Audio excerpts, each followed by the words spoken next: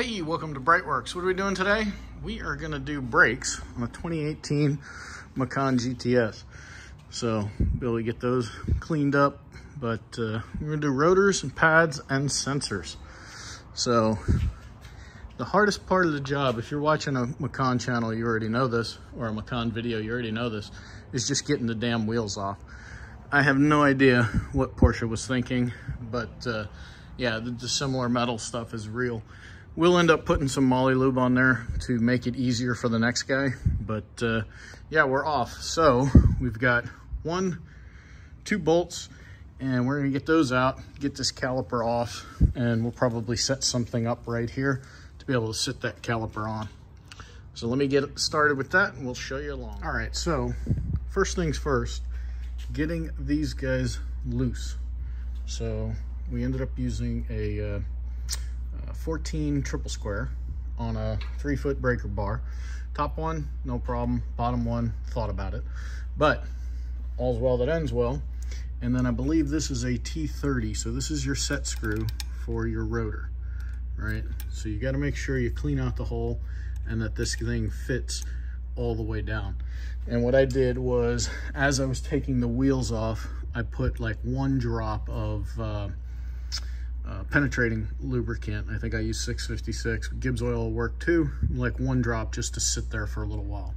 So right now we've got these 3 broken loose, and we're gonna get that guy off. And after we do that, we'll put a little thing here for him to be able to sit on. Before we get that out, I want to show you one more thing. One day maybe I will get a body cam. So if we start from this side, it'll make more sense. Over here, you've got your brake sensor line, right? Now that sensor line is going to snake along the back up here, and you can see that it's routed. It sits underneath the bleeder cap, right? Okay, so we know that, that's good. And then it comes around and it sits in this metal bracket.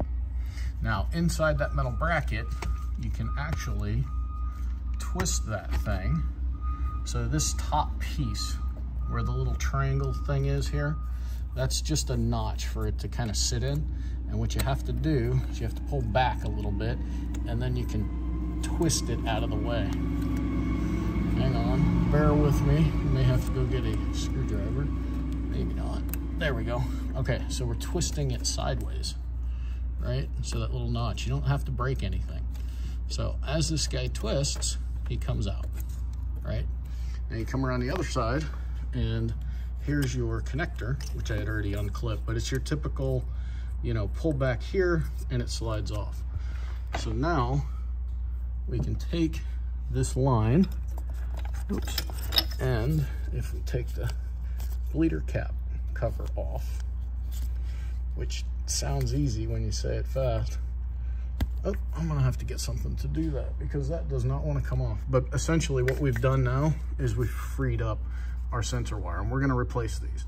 So that snakes through, comes through here, plugs into the pad there. But yeah, I wanted to show you that before we got too far in the game. All right, that took a minute. If you look here, you can see I beat the hell out of that rotor to get it off. But we've cleaned up the surfaces. I have no idea why it was so insistent, but yeah, we got it off, success.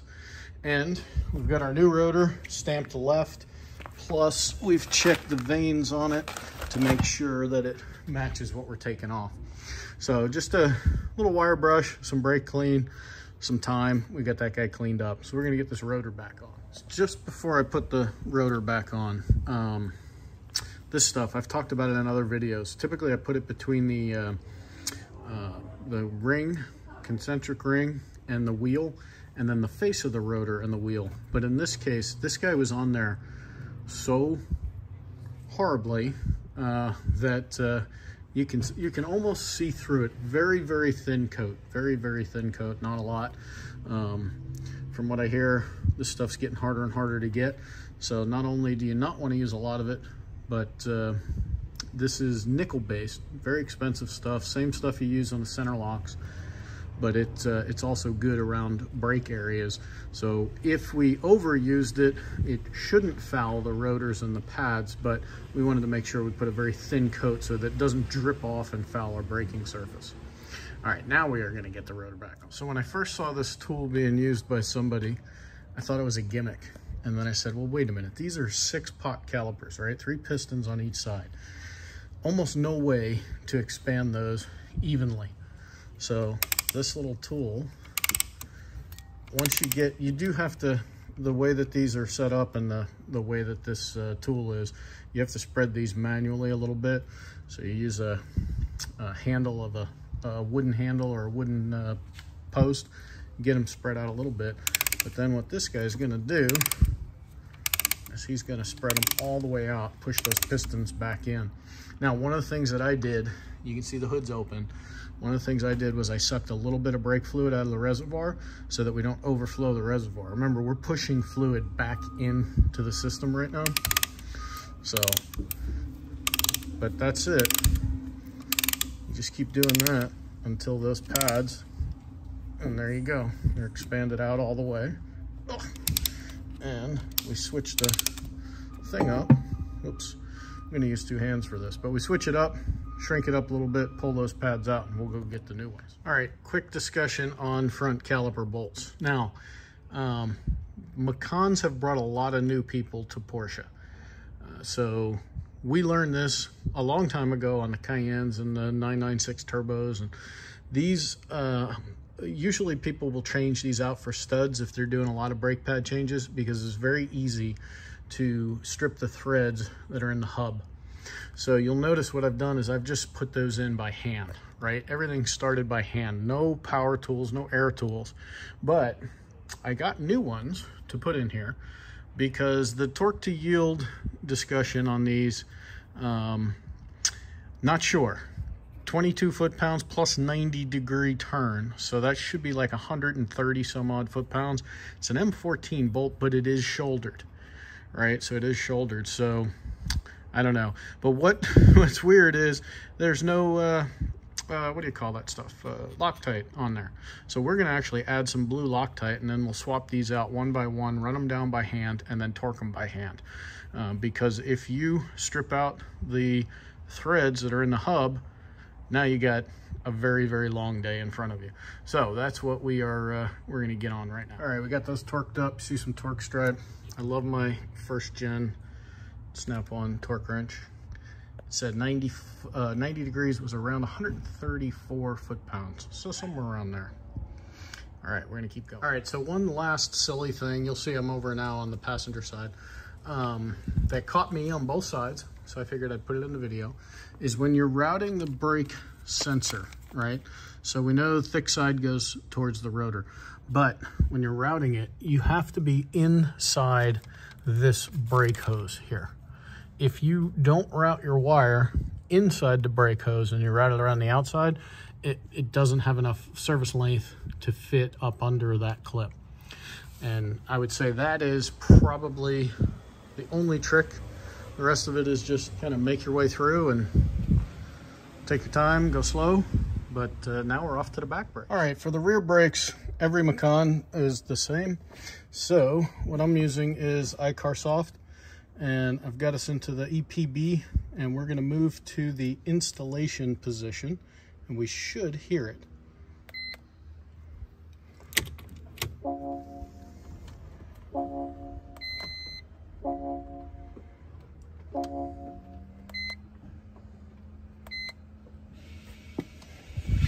There we go.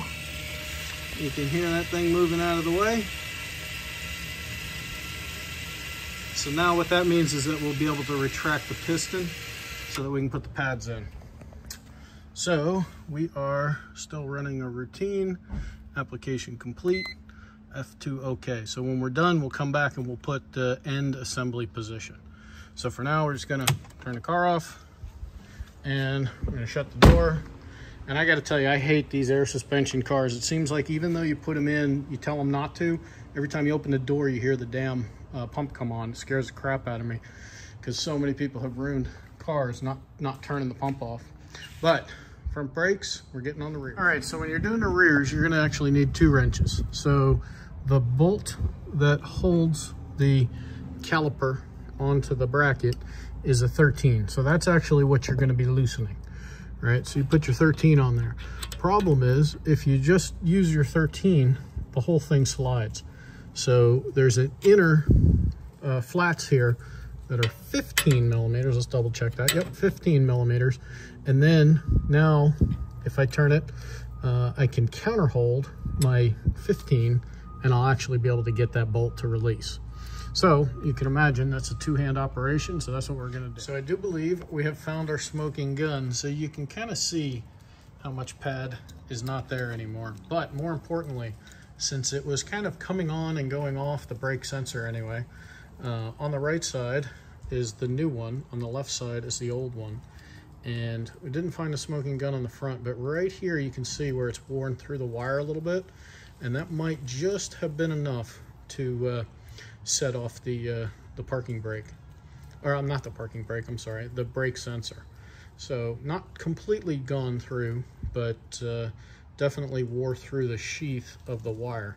So quite possibly that was our smoking gun, and now we're gonna get on with reassembling this. So if you've ever done your own brakes, you know that clips are a varying level of interesting. These are just one gigantic clip, and the new ones come in the box. So not necessarily anything wrong with those, but got a brand new clean one here. So I'll show you how it fits in, but I'm gonna clean all of this crap before I set it in. And then the biggest thing is just make sure it's centered, because you don't want it rubbing on the rotor. All right, so if you look at this one, we got about the same air gap on either side. Now we're gonna put a new fresh rotor on here too, so we may end up having to reset where those are in the middle. But brake test. But we're gonna clean this stuff up with a toothbrush and some brake clean before we put these guys in. All right, same deal here on the rear rotors. Apparently somebody showed up to show off their stereo system outside, but at least it's not terrible music. So one of the neat things was I had previously been taking this off, and I saw on one of the Macan forums, oh no, you can get it off without taking the caliper mount off. So I figured, oh, I'll give it a try. Yes, as a matter of fact. So we're gonna get this cleaned up, same way we got the other ones cleaned up. But yeah, kind of awesome that you don't have to take this off. I guess this is now short enough, and there's no e-brake back here, right? The e-brake's built into the caliper body. So kind of awesome. Didn't know that. Now I know the trick. And I don't think it saves you a bunch of time. I mean, it's 2 bolts, but hey, it was a neat thing that I saw, tried, figured I'd share it with you guys. Oh, and getting this rotor off was almost as much of a bear as getting the front one off. So if you're doing this yourself, you may want to get a rotor puller, and they're not expensive. I think they're like $100 on Amazon or something like that. Or you can fashion something that might work, but it's basically a big 2-jaw puller. So we'll get on with it. All right, I gotta put a caveat on getting the rotor back on. Remember, this rotor's a lot thicker than the one we just took off. You can't do it with the clips. That extra fraction of a millimeter where these clips hang over won't let you do it. So if you leave the clips off, then you can do that trick. But yeah, so hopefully you're not holding a 15-pound rotor while you're trying to figure out that game. All right, we're gonna keep going now. Yeah, I would say definitely got some value out of those pads, but here's how they clean up. All right, the only little trick that I will leave you with on these rear brakes, this top bolt, right, the one closest to the sky versus the one closest to the ground, has a little bell on it. So that bell is probably for reducing the harmonics and the squeals and all of that stuff. So make sure you put the bell back on the top. And when you take this bolt out, this bracket will fall off, but it's got a locating notch. So the bracket will go back in, and then you can put your brake sensor wire back in. So these sensor wires also, this will not fit through the top of the caliper. So you need to load this guy. Let's see if I can grab the old one.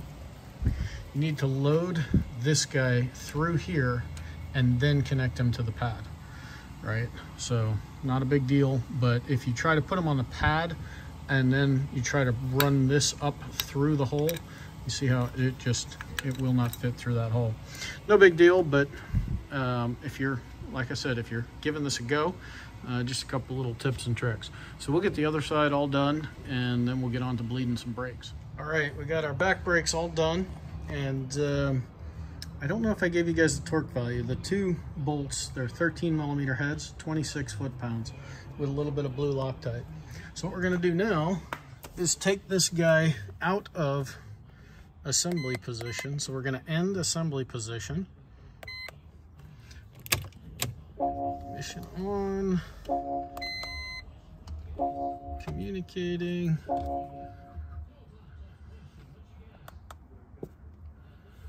F2.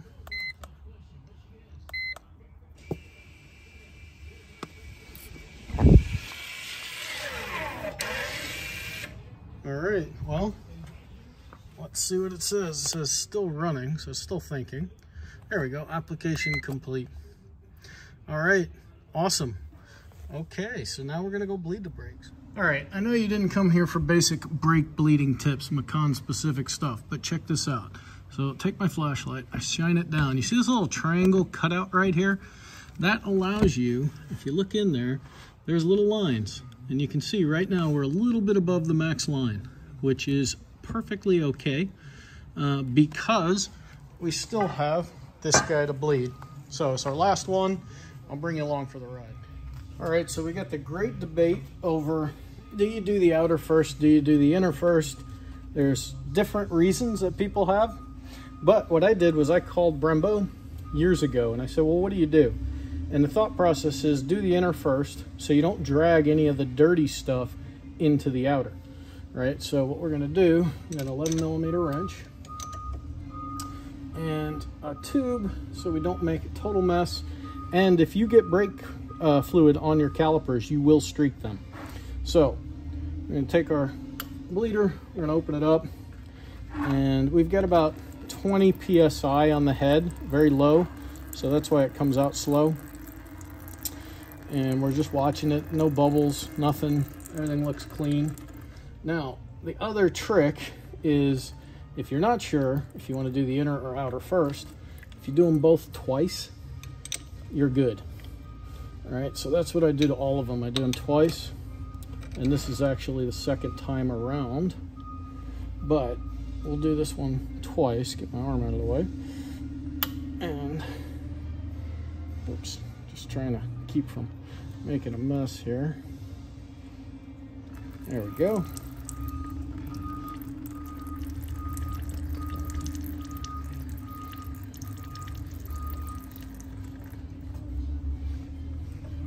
So now we've done both the inner and the outer, and then just for good measure, we're gonna do both of them again. But because I don't want to risk the paint job, I'm gonna hit it with a little brake clean to dilute the brake fluid. And hit this back one more time. Open the bleeder up. Usually about a 90-degree turn is enough. If it takes you more than 90, it means you need to pull the bleeder and clean it, because there's something blocking it, and that does happen. All right, this guy's snugged down just a touch.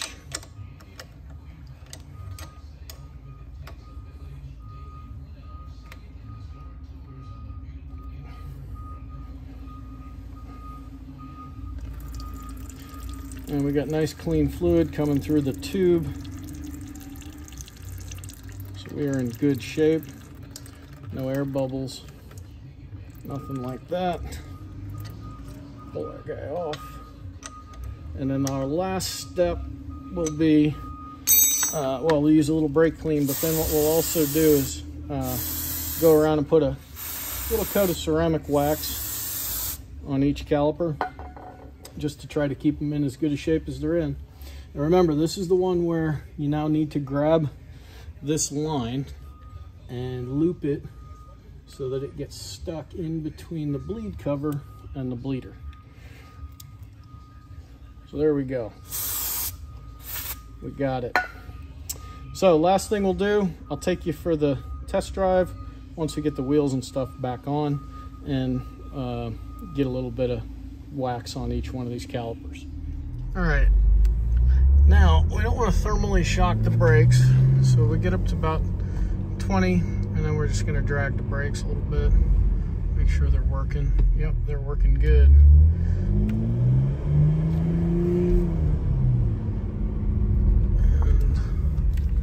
Very good, actually. All right, so we will pause you until we do our fun runs.